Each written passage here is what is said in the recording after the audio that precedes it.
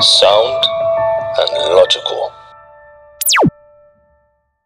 I do hope that we can catch your spirit and catch your heart, and that we together can hold hands and walk into the prophetical truth, because in the prophetical truth you have an understanding of the times.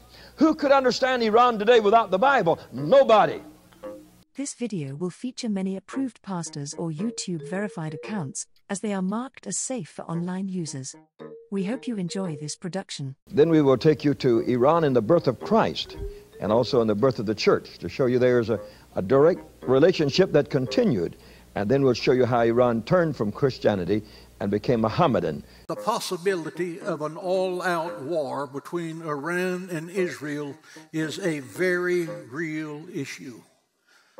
2,600 years ago, the headlines in the Bible written by the prophet Ezekiel in chapters 38 and 39 describe the condition of the Middle East right now exactly. And then Iran, and today with its relationship with Russia and the end of the world. It's going to be really exciting. I hope you will not miss any of the lectures. Welcome to Revelation Unraveled. I'm your host, William Tapley, also known as the third eagle of the apocalypse and the co-prophet of the end times. This will be part 10 in my series on the abomination of desolation as spoken of by Daniel the prophet, especially as it refers to the end times nation of Israel and to the end of the war. Now, what war is this? This is not the Ezekiel 38 war. Desolations are determined. Iran says that if Obama attacks Syria, they will attack Israel, and they will. The Bible describes a war between Persia. Persia is Iran, of course, and a Russian-led coalition of anti-Semitic nations that will join forces to destroy Israel. Obama is not going to be able to go to the United Nations and tell them to stop Iran from attacking Israel. But what we are seeing now is fulfillment of Daniel's prophecy about the destruction of Jerusalem. And you can see there the blueprint of the future through this man of God named Daniel. And history verifies the fact that this man did correctly prophesy the rise and the fall of empires. It is certainly very, very exciting. The old world that then was, and that Iran here in the heart of it here with the Holy Land in this area right in here, showing us that in the heart of the world was this Persian Empire. With a more modern map that we have right here, we can show you this place called Iran, and this is a big triangle through here where God has had his finger in his hand upon the situation there from the time of Noah until this day. But here is Iran, and that you're reading so much about in your daily papers. It is an area that's intensely prophetic. As the book of Samuel says in the Bible, Netzach Yisrael lo yishaker. The eternity of Israel will not falter. It is the same Bible that tells us in the stories of the Old Testament much which has guided many people across this world. But when we turn from the Old Testament to the New Testament, it is Romans that says to us, vengeance is mine, saith the Lord, not any country, not any human being. So that the Bible can't be used as a convenient aid when it suits us and rejected when it doesn't. Mr. President, above all else, we need a global reset on peace. And don't forget my bumper sticker offer. If you would like to help promote my YouTube ministry, simply send me a self-addressed stamped envelope to the address you see below, and I will send you a free bumper sticker. What you have just heard in this first lesson and in the succeeding 4 lessons can be secured on a little audio tape that you can have in your own home, and we'd like for you to secure it and to have it. It is only $4 for the tape, and you may write to me, Lester Summerall, and receive it. You can play it again and again, play it to your friends and your loved ones, and if you play it over about 3 times, you'll be able to come to a strong understanding of the prophetical relationships that the Bible said these things would be, and the Bible is true. These things have come to pass in the last days. And the rising up of Iran today and the turning toward Russia, which it will do, is all showing you that they are part, and I'm going to prove it to you from the Bible, they're part of the last day battles, and they will be joined with Russia against Israel. There's a prophecy recently commemorated and by Metropolitan Theophilus, which says that one day, this was uttered years ago, 20 years ago, by an ascetic in Crete, Theodore, an ascetic in Crete. He says, one day you'll be sipping coffee, you will hear the news that the Israelis have hit the nuclear program of Persia. That will be when the major worldwide events will start.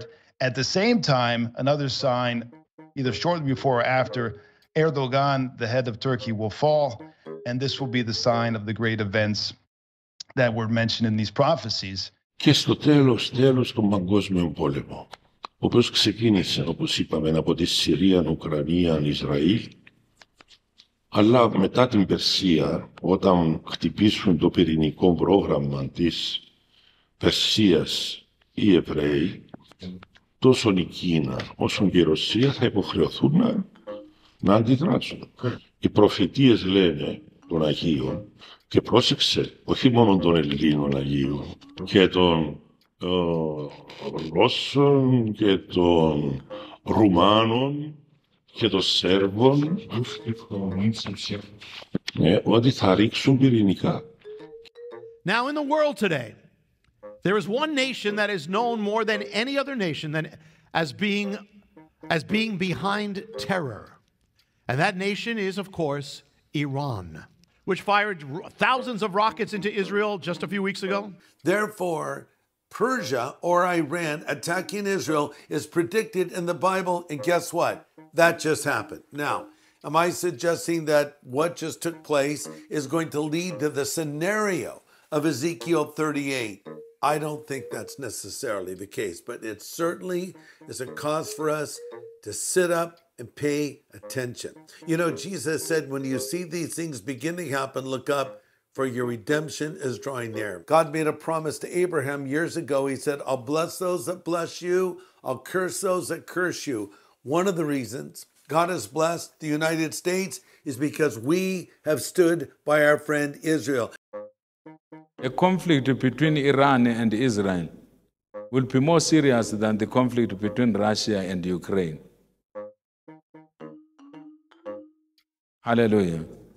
It will be more serious because a conflict between Iran and Israel, it can easily become a world war.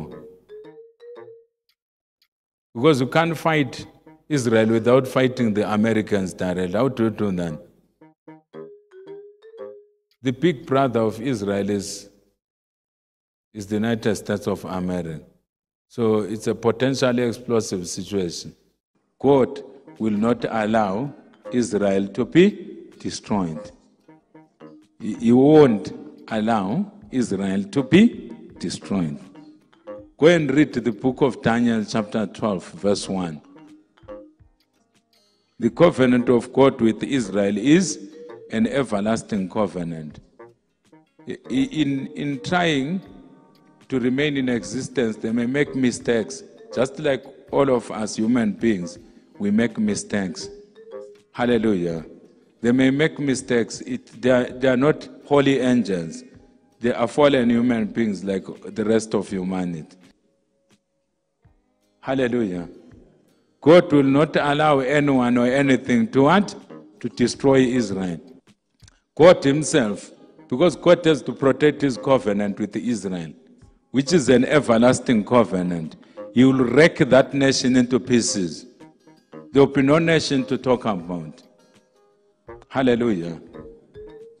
This prophetic assurance from Pastor Dr. Ian Love comes in after Iran launched hundreds of war missiles and drones from its soil over the weekend to Israel. Also, we'd like to tell you that I've had a personal relationship with Iran in that while living in Israel, we brought back from Persia some things that were made there. The carpet that I have under my feet here is Persian carpet, and I purchased it in a market in Old Jerusalem when Jordan ruled. And it was from an Iranian merchant or a Persian carpet maker. And so we have a very personal relationship with that area. I think our president was simply amazed when he suddenly realized he was up against a religious factor and not a political one in Iran. Shalom Aleichem, everybody. Hope all is well. The Messiah is very close, guys. Now is the time to start getting ready. How do we start getting ready for the Mashiach? How do we get ready for the coming of the Messiah? Well, we do so by living like the Messiah is here, living the way we will live when the Messiah is here. So we have to live our lives with a full awareness of God. When we wake up in the morning until we go to bed at night, we have to be aware of our Maker, of our Master, Hashem, and be aware of His laws and what He demands of us, and to share this with others. The Muslims are religious people. If you make them aware of what God said, they will not only stop fighting, they will take down the mosque so that we can build the Beit HaMikdash. Or we need to follow the instructions of the army, not of the politicians. This is a political war. But the army, I'm sorry to say, the higher echelons in the army are populated with politicians. Okay, now we got the answer.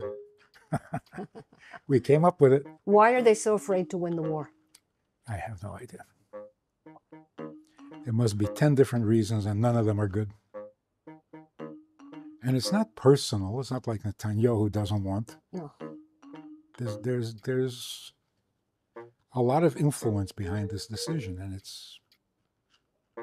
If you were whispering in his ear, you have his ear, what would you tell him? Don't give in. More than that, I don't know what he could do. I don't envy him. No, and there's nothing to envy there. Absolutely. I think in the beginning, he thought, says, well, look to here, what a political mess I'm in here with them taking over my embassy. But he soon discovered it wasn't even political. It was religious. They said, we want to destroy America. You say, why destroy America? Because we have Jesus. Because we have God. And they don't want this form of religion. They want another form of religion called Islam and called Mohammedanism, you see. And so there's a deep-rooted moving there that will ultimately bring the Antichrist to the world. Now, you must know this, you know, or otherwise you'll have no understanding of the times in which we live today. And so the scenario that the Bible predicted, seemingly so impossible, is now falling into place. And Iran and Russia are two of the very, very big players. Now, Iran, like we mentioned before, Shia Muslims, only 10% of the Islamic world, but they have a view of the last days, a prophetic view, that a final Imam or Mahdi will come, who is basically, you know, the 12th one. Sort of an Islamic Messiah. He is, the Messiah. And they will know he's there by the fact that he kills the Christians and the Jews and then sets up this worldwide caliphate. There is another, says the Lord, uprising that shall take place in Egypt. And there is another uprising that shall take place even greater in Iran. And these uprisings I have said to you, look closely. For you will see a significant sign, for you shall see the cross. Why is this? The Lord says, those who have followed me and have followed my cross and taken it up, they shall gather my children, and there shall be uproars, and there shall be protests. And God says, I shall comfort the sound of their cries, and I shall deliver Egypt in an unusual way, for there shall be another leadership that shall arise. No, Iran, you will not fight against Israel. the Spirit of the Lord will bring about a greater change in the nation of Iran. The Lord will establish peace between Jerusalem and Iran, and the Lord says that the people and the Christians that are hiding in Iran shall be free to walk through the streets of Iran once again. And the Lord says that the anointing and the Spirit... It's 1,000 years of these dark times. During that time, Mohammedanism strengthened itself strongly and tremendously in many parts of the world. In less than 25 years, his followers captured Egypt, Palestine, Persia, and Syria, and became a tremendous force. In 75 years from his beginning, they had captured North Africa and Spain, and these were all added to the crescent, which is the symbol of Islam, which is a symbol of Mohammedanism. And for centuries, Islam was the dominant power in the Mediterranean world, and many forces came against it. All the armies that marched out of Europe, the Crusaders and so forth, they had an enemy down there waiting for them to fight with them. Iran trains, equips, and funds the terrorist armies of Hamas and Hezbollah, who are begging for the green light to attack Israel with a nuclear weapon. Our leaders must take their rightful place at the head of the international table. They must start believing the threats of our enemies and stop ignoring the plight of our allies. We pray that you will subscribe and hit the bell to get notified about the weekly messages that will encourage you in every area of your life. And the Lord ministered to me something. I saw the angel flying over Israel. Iran has the bomb. That's what I heard. It was as if the angel is telling Israel that your enemy has gotten that thing.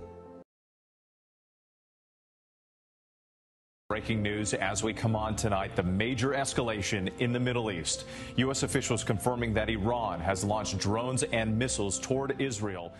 Well, obviously, Iran is involved, and obviously, Iran is the big brain behind activating its proxies. But at the moment, we have this war to win. The war against Iran is something bigger than that. But the international community should know the real face of Iran and its proxies through those atrocities that Hamas committed. So dangerous that its fellow Islamic Muslim nations are scared of it, so much so that their fear of Iran has led them to open up relations with Israel. And there are two dominant branches in Islam. They are the Sunnites and the Shiites, or the Shiites. And it's the Shiites that are the liberal group, and they're the ones ruling in Iran right now. And they're the ones that are talking to the world in no uncertain language. The Sunnites, which are in a greater majority, but they are the more conservative of the Islamic peoples. And so we have today a situation that's risen in the world that's completely prophetic. He called Adam a prophet, which he was not. He called Noah a prophet, which he was, and Abraham a prophet, Moses a prophet, and Jesus a prophet, and he himself a prophet, and said, I am the last of the great prophets. He cut it off with himself. Now, you can stay alone and you can fabricate your own ideas until you can get away out into desolation spiritually and think you're right. There are people living today that have gotten themselves off in a corner and got away out into cults and got into error that is not true. The Word of God is truth. We've had it. We have had it from the beginning of time, and God's Word, the Bible, is true. And when you see a cult that has a little book associated with it, you better stay away from it.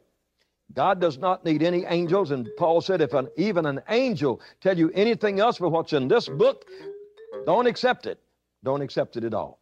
And so we cannot accept any private revelations. That would be an intercontinental ballistic missile.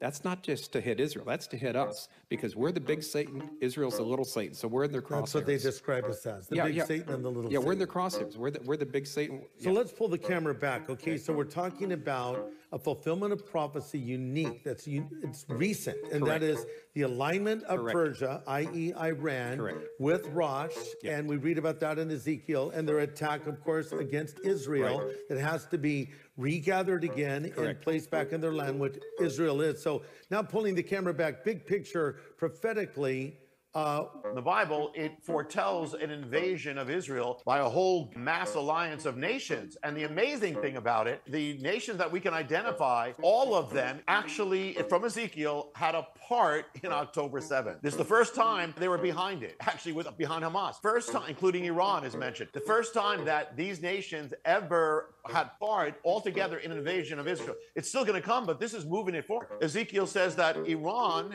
or Persia, Iran is going to attack Israel. Well, that's never happened directly, and it's still going to happen. But this year, after all these things, Iran actually attacked Israel for the first time directly ever in history. So things are moving ahead. The other thing the Bible says, you'll know you're in the last days when the nation of Israel is back in the world, has come back, when the nations are focusing on Israel, and when there's all sorts of conflict over Israel, and there's war over Israel. Well, we're all in that. You can check the boxes. We're there. Did you know that Hamas is actually found in the Bible? In Genesis chapter 6, God told Noah that he was about to send a flood to this earth to destroy the violence. And that word violence in the Hebrew is Hamas. But that's not even the crazy part. Jesus actually said, as it was in the days of Noah, so shall it be when he comes again. If you want to make sure that you're ready for the second coming of Christ, watch the video I linked below. What does Trump mean? He who sounds the trumpet. Jubilee. Trumpet. When did he come to power? The year of Jubilee. The President Trump. And his name also means literally the trumpet. So the trump shall sound in the year of Jubilee. And it says the trump shall sound throughout the land. And when the trump sounds, the possession goes back to the original owner. The fact is, Iran does not want a war with the United States, and the United States does not want a war with Iran. And it's the Israelis who has been trying to sort of suck us into a war, because he wants us, the United States, to really whack Iran, weaken it militarily, and especially to go after its nuclear capabilities, because as you well know, they are close to the point where they can develop nuclear weapons. So the Israelis are the ones who want us to get involved in a big war with Iran. That's the escalation flashpoint. And the $64,000 question is whether you think the United States and Iran, kind of colluding, can work together to prevent the Israelis from getting us. Strong sanction against Israel.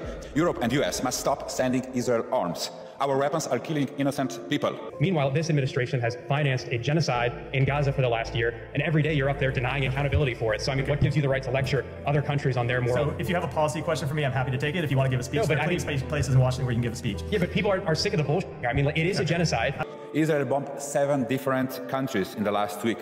More than 1 million people are already fled Lebanon, and the world leaders are saying nothing. Just know there's a history that went into making this. This is the map I presented here last year. It's a map of a blessing. It shows Israel and its Arab partners forming a land bridge connecting Asia and Europe between the Indian Ocean and the Mediterranean Sea. Across this bridge, we will lay rail lines, energy pipelines, fiber optic cables, and this will serve the betterment of 2 billion people. Now look at this second map. It's a map. Look at the second map. It's a map of a curse. It's a map of an arc of terror that Iran has created and imposed from the Indian Ocean to the Mediterranean. Just know, it's not the infallible word of God. It isn't. It is not. Because the person that we say wrote it did not exist in the first place. There's a famous medrash. It's in Yalkut Shimoni, and it's been quoted a number of times, where it says in Yalkut Shimoni that at the end of time it says, Bishana Shayovoi HaMashiach, in the year that the Mashiach will arrive, Paras, Persia, will be Magawad Umas, will agitate Esav and the nations of the world, and so on. And in Catastrophe, the Jews will be very much afraid, and so on. I'm not going to go into the whole medrash there. At that point, it says, Yotza Baskol, a voice from heaven comes out and says, why are you afraid? Do not be afraid. I'm doing this all for you. Hinei bo sha'as kulaschem. This is the hour of your redemption. What the Yalkut Shimoni is saying is something unbelievable. That the Mashiach will not arrive until something happens first, which is the sign that he's about to appear. What's that? That Persia will threaten the world and so on and so forth. Now, if you had told me 20 years ago that Iran, which is Persia, can threaten the world, I would have laughed at you. What? Persia is a third world country. What are they going to do anything? It's a joke. But suddenly, the Khomeini happens, there's a revolution, there's now a Muslim state, and you know what, there's oil, and they're working on a nuclear bomb. Wow. Suddenly, Persia or Iran is at the center of the news. Right now at this very moment, news every day of things that's happening, biblical prophecies and everything. And this is one biblical prophecy right here. Israel versus Iran. Is Iran in Bible prophecy. The word of God shows us in Ezekiel. We see this nation in the news every day. We see it now that Iran's president was just killed. And so Iran and Israel both in the Bible all the time at war with one another. This is Bible prophecy according to Ezekiel. Jesus said in the last days there will be wars and rumors of wars. And also it talked about Israel going through some wars. The war of Gog and Magog. It teaches that there'll come a time at the end of days, the very end of days, where Iran is called Persia in the scriptures. But Iran will be one of the nations with Russia that will team up to come against Israel with the help of the Antichrist. It also talked about Israel versus Iran. See, right now Iran has 60% nuclear weapons geared towards Israel. And in Israel, the chief or head guy of Israel said he's not going to let that happen. I forgot his name though. But could 2023 possibly be the year where we'll see the war between Israel and Iran? And could this also be the year that we see Gog and Magog? Well, Iran will be one of those nations. And so as we see Iran in the scriptures, as we see Iran in the news, we know that we're seeing Bible prophecy in the news daily as we see this go on between Israel and Iran. It's in Iran that they actually have legislated to take Israel off the map by 2028. Huh? 2028. And, you know. 6, and ye shall hear of wars and rumors of wars. So you do have some Christian churches that have some basic understanding of this. But let's read on. And ye shall hear of wars and rumors of wars. See that ye be not troubled, for all these things must come to pass. They must come to pass. This is the beginning of sorrows. Right. That's right. Main places that's going to be hit in this thermonuclear war is America. America's going to be wiped off the face of the planet Earth. That's going to take place before the year 2000. That's right. That's going to take place before the year 2000. That's right. America has less than 628 days before this country is taken out in thermonuclear destruction. This kingdom, America, is going to be destroyed before the year 2000. Before the year 2000, Christ is going to come back. Museum America is going to be destroyed before the year 2000 by thermonuclear destruction. Verse 5, Persia, Ethiopia. The very first one was Persia. What's Persia to known as today? Iran. This is the book of Ezekiel, chapter 38, from the top. The president of Iran has now died in a helicopter crash. Let's look at what the Bible says about these kinds of turns of events. And he changes the times and the seasons. He removes kings and raises up kings. God said in the last days Persia, which is modern-day Iran, would become an enemy of Israel and would come against them. And that prophetic statement came true on April 13th, 2024, with the attack that we saw on Israel. It's incredible to see all of these prophetic statements coming true in our time before our very eyes. Iranians are innocent Palestinians. We would liberate them from the forces and the terror from the dictatorships and the despots who are ruling over them. Iran is the epitome of evil. Israel just struck Iran, and this is everything you need to know. Lightning round. Multiple explosions were reported in Isfahan, which is in the central part of Iran. We don't know if there's any casualties at this time. There were near simultaneous reports of blasts in Iraq and southern Syria. It's speculated that Israel hit Iran, Iraq, and Syria at the same time. Then U.S. officials confirmed that Israel was the one that carried out the strikes inside of Iran. Maybe the only way to get the attention of the world was by taking the #1 embassy of the world, the American embassy, and taking it over and treating us like dirt and dust. And in this way, they got the attention of the whole world. Everybody knows about it. The United Nations has discussed it and rediscussed it and passed on it and so forth. And the world is looking toward this land. And the transition is being made prophetically to get this land ready to be aligned with our next lesson, which shows us the ultimate days of Iran. We have followed those days from the time of Noah over a period of 4,000 years down to the end of time. And I'm sure that very few people in our country realize the destiny that was involved in this nation called Iran. Where does this align with, say, emergence of the Antichrist, tribulation period, and rapture? Yeah, most likely the rapture of the church takes place, then this event happens. We don't know. I did a teaching for a while in Ezekiel 38 and 39. We came up with 12 different views with the timing of it, so it's not that clear.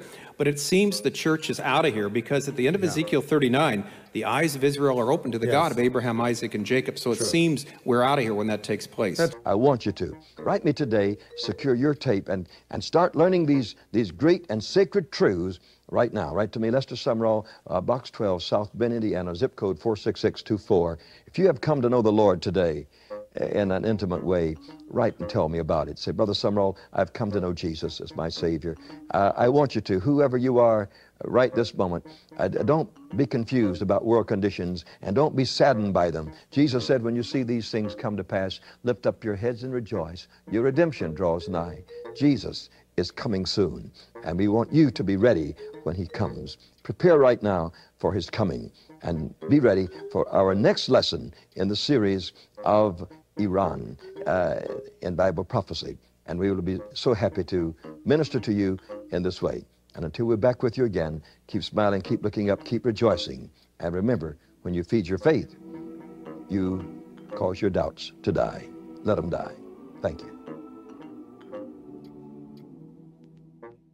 We hope you have gained a better understanding of the script, its program, and the prophetic events that many of God have revealed. To get this land ready to be aligned with our next lesson, which shows us the ultimate days of Iran. To delve deeper into these insights and join the discussion, feel free to leave your comments below and share your thoughts with us. Don't forget to like, subscribe, and hit the notification bell to stay updated with our latest videos. Thank you for watching. Sound and logical.